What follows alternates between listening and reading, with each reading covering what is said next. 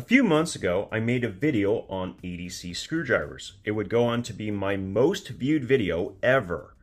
And one of the screwdrivers that we talked about that you could put in your pocket was this. This is the Fixitsticks.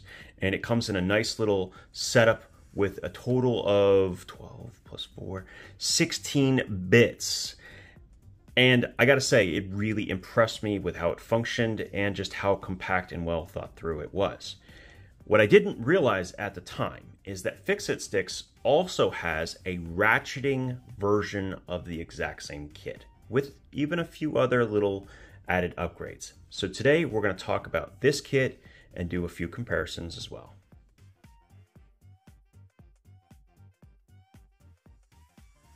Before we dig into the new kit, I first want to point out some things that I missed on the original design. So when we did that video, it was still very popular, but there were some things that the manufacturer mentioned to me and I think I should pass on.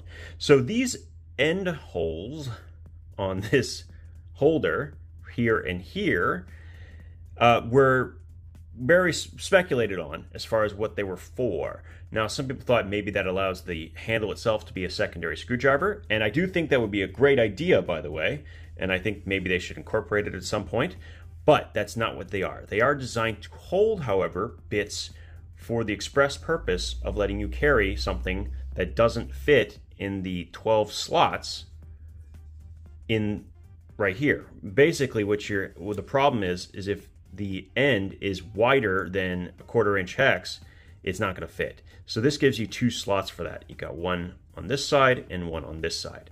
So you could probably fit a 1/4 inch to 1/4 inch socket, as well as a 1/4 inch hex to 1/2 inch socket on this side.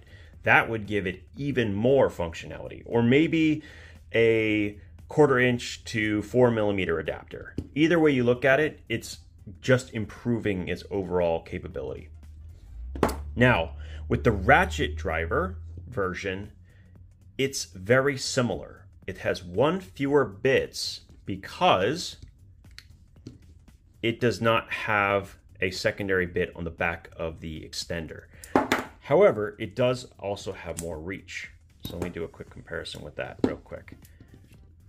So you can see it definitely comes out further than the other version.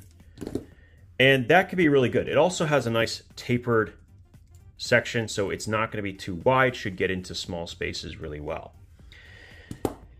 This missing 1 bit here, however, it comes with this unusual attachment stuck in the end. So this is a prying tool, which also has some wrench adapter setup. Now, I'm not 100% sure exactly how they want this to be used, but my guess is that you want it to stick into the end like so, and then you can use it to pry open something. And the angle on this is pretty steep, so it kind of makes sense to me why you would use it for that purpose. And actually, there's a benefit here to having this cut out. You can actually put, like, say, a nail in there and actually use it to pry up that nail as well. So pretty useful little addition. And if I didn't want to carry a dedicated prying implement in my kit, this may suffice. I haven't really used it much, but I'd rather have it than not. And the fact that they include it is really, really nice. So that's stuck in there. And while we're talking about it, oh wait, it goes all the way through. While we're talking about it, unlike this kit, which has the slots to put these in, if you take the same bit and stick it in the other end, it kind of passes all the way through, right? So that's about the first time it engages, and you can see it's kind of buried in. The only problem, it will absolutely carry a spare bit. The problem is that you're going to struggle to get it out. So this is one downside I did find with this kit. If you stick that in there, you're going to have to open up a pair of pliers and yeah, pull it out from there. So that's something that you might have to keep in mind. It will probably, though, work with much longer bits to store in there. So that's not even a bad thing. This is an example that I'm using right now. This is actually a utility blade holder with a hex driver. It was part of an old kit. It's made in aluminum, But this kit should actually work, and you can actually stick it in the bottom there like so.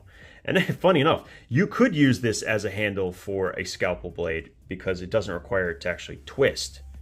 So funny enough, that actually might make sense for this particular setup, although not stored with blades, but you get the idea. So that is the side pieces. You can see that it's definitely going to be wider than the original design, and it has a pass-through. So it's definitely different in that regard. And I have to say, they did improve the selection of bits, in my opinion, as well. So this goes from, is it T... I think the lowest this goes is a T10. It goes from a T10 to a T30, right? But this one goes from a T6 to a T25 on one side. And then on this side, this one has a whole bunch of different hex bits, as well as a Phillips.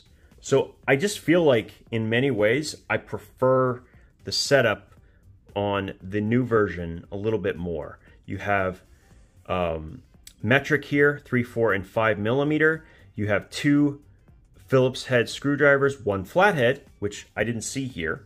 And you also have the T6, T8, which is really, really, really useful if you're doing maintenance on something like a knife, for instance. It also has in the ends, it has 3 30-seconds, it has 5 30-seconds of an inch, as well as, where's the last one? This is 5 64ths. So you have imperial, you have metric, you have multiple size Phillips and flathead. This is a very good combination of bits, is what I'm basically trying to say here. I think better than the original. But you can see the thoughtfulness here.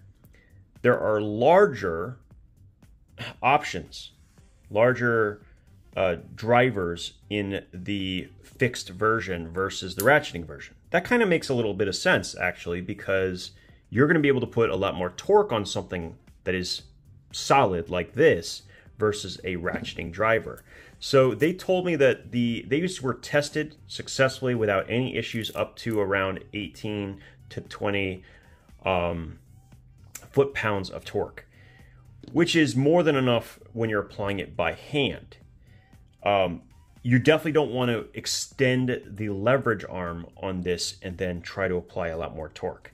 What I do like about the way this is set up, though, is that by having a T-handle, if you need to apply more torque than that and you need to have the leverage, you stick it in one of these two sides and then you can really crank down.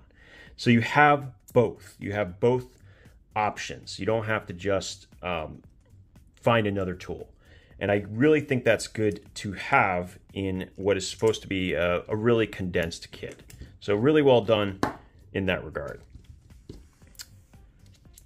Honestly, I am very impressed. I've gotten to use it a little bit, and it works exactly as I would expect for a ratchet. I think the real benefit, the real reason why you might want to consider it is how this kit is organized and how easy it is to throw in a bag, carry with you, and so on. That's really the big advantage here. You can get bigger kits like this one, which I've reviewed, the Icon Ratchet system, which is going to have more bits, but it's not quite, and this is very convenient, but it's not quite as compact as either of these two systems. And when space matters, I think these are a good option. I also want to say that a T-handle for a ratchet is going to work a lot better on items that you need to be precise with. In other words, let's say you're working on a scope mount or a very small screw that you cannot afford to strip. Putting that direct pressure straight down as you're ratcheting is going to keep the threads from stripping or walking on you. And that's not something you want to have happen. You may not be able to afford that mistake.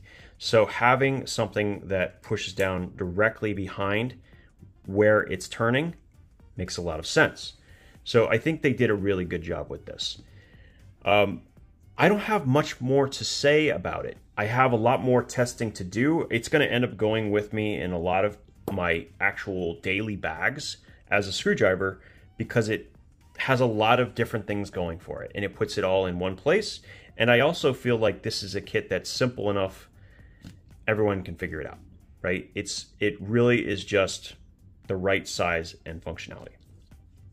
Anyway, that's it. This is our look at the Fixitsticks Ratchet. I will put a link to this. I think it's not available on Amazon, but it is directly from their website. So thanks for watching, and we'll talk again soon.